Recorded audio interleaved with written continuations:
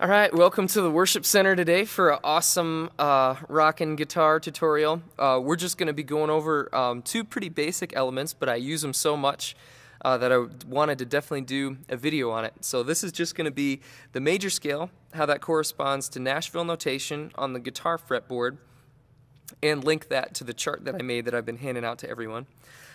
So anyhow, let's get started just by looking at the chart real quick. Looks like this. And you can see over here is the Nashville notation that I'm talking about. Next to it, I put these parts of the major scale, and keep in mind I put the 2 all the way down at the bottom. I know that's a little bit funky, but the 2 is a less common chord in songs, so I wanted these chords to be kind of in the order that you will definitely use them, and then the more rare chords down here at the bottom. So instead of doing mathematical sequence or kind of the scale sequence, I wanted to do it in the most common arrangement for songs so that hopefully the chords that you're using the most are right accessible here. But all of these things that we're doing today are color coordinated across the instruments. So I do just want to mention that even on the keyboard, the 1 is blue, and that corresponds to this blue row. And then you'll see that the 4 and the 4 are red, and that corresponds to this red row. The 5 is green. I know some of these color hues didn't come out quite the same, but the 5 is kind of green. And this on the stuff will be kind of a lime green. And then the 6 kind of has this yellowish tone. I haven't added the colors for the other 2 because I didn't want it to be confusing. And the 1, 4, 5, and 6 are probably some of the most important ones to get your bearings on. So anyhow, now that we have that, let's get ready to do the major scale on the guitar fretboard. Let me click these off first. So here is our fretboard that we'll be working with today. Let me get that out of the way. Now, if you're not familiar with the notes of the guitar, or at least these low strings, you know, here's the nut. So keep in mind, this guitar is facing you as if I was like sitting across from you. So here's the lower notes, and then it would be higher as you progress this way down the instrument. So if you don't know what the notes are, here's a quick little guide. If you play this string open, E, and then each fret, here's what the notes would be. I would say for starters, definitely memorize this E string, okay? And if I scoot this up, I can't put it right on the string, but this A string is the one that I would memorize also. And those notes, let me just go back to it, those notes would be this, A. So if you play it open, A, B flat, B, C, and that would be this row all the way down. So anyhow, I'm going to scoot this back to our E string, which is the bottom string, because that's what we'll be working with today. So anyhow, now let's start with the notes of the major scale. I'm just going to play it for you in the key of G, but the things I'm showing you today can be moved to any key. That's one of the reasons we're doing this video, which is way cool. So here's the major scale. Do, re, mi, fa, sol, la, ti, do. Now, if I put those numbers on the fretboard, or if I did that too fast, let's go through that in slow motion. Here's the 1. I'm going to take this off so you can see a little better. So that's the 1. Here's the 2. 2. Whoops, sorry. Clicking all over the place here. 3. 4. 5. 6. And then I don't have the numbers for the last 2, but whoops, where am I going? But here's the positions they would be in. 7, and then 8. Or sometimes I refer to 8 as the 1, so you could say, you know, 6, 7, 1, because that is an octave of the note that we started in. So let me now put these on the guitar. Slide this so it sits on the string a little better. On the guitar, if you go from this position up here, that would be considered 1 octave. So think of it as, here's your note, skip a string, skip a string, skip a fret, skip a fret. That would be an octave. and here's the low octave, or this note right here, and then the high note, so you can hear what it sounds like, would sound like that.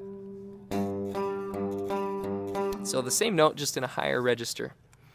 So here's the color-coded section. I mentioned we were color-coded today. That adds the different notes of the scale.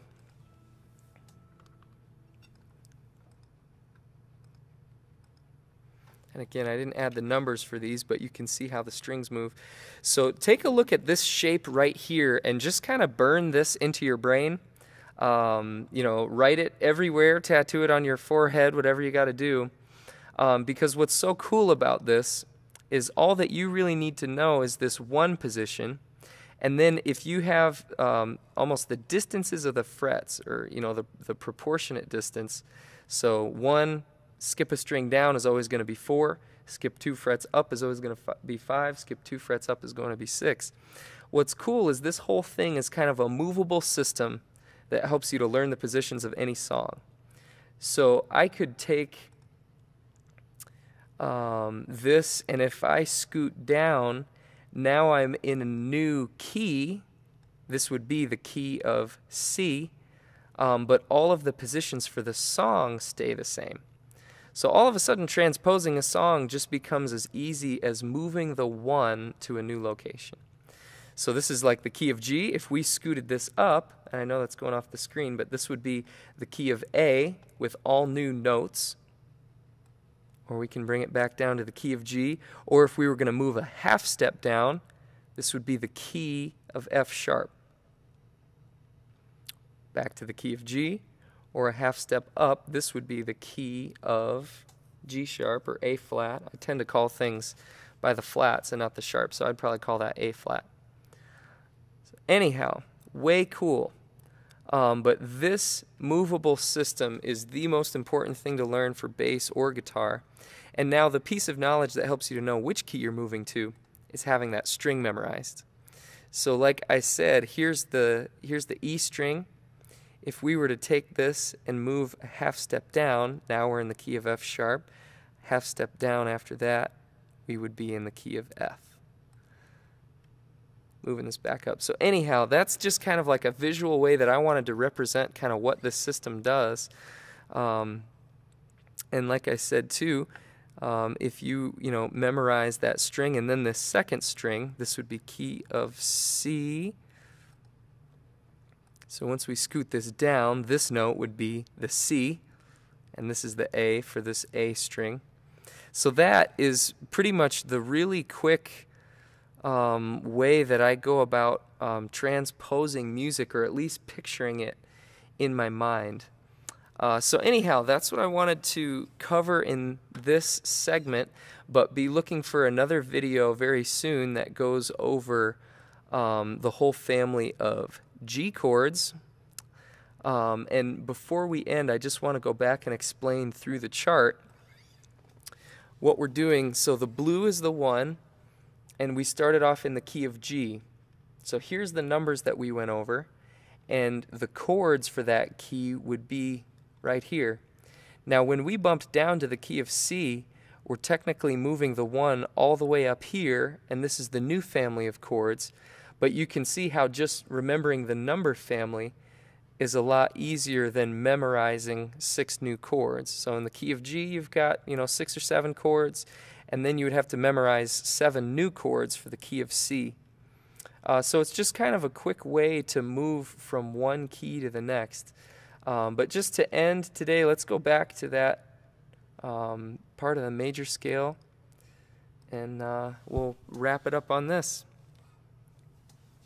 So here's that major scale again. 1, 2, 3, 4, 5, 6, 7, 8. So anyhow, just starting out, take a look and be familiar with these things until you can move all this without even thinking, and the songs will become so much more natural to you. I think in these terms, even if I don't know the key to a song. I can start mapping it out in these numbers in my head, and then when I get a guitar, I can figure out the key and start figuring out the song from there. So take a look at this concept, really cool, and then make sure that you understand, kind of how it corresponds to the chord families. But otherwise, that's a wrap on major scale and Nashville notation. Like I said, this applies to, basic guitar stuff. For the rest of the guitar videos, we'll be building off of this, and now adding a chord to each number instead of just a single note. So anyhow, thanks for watching.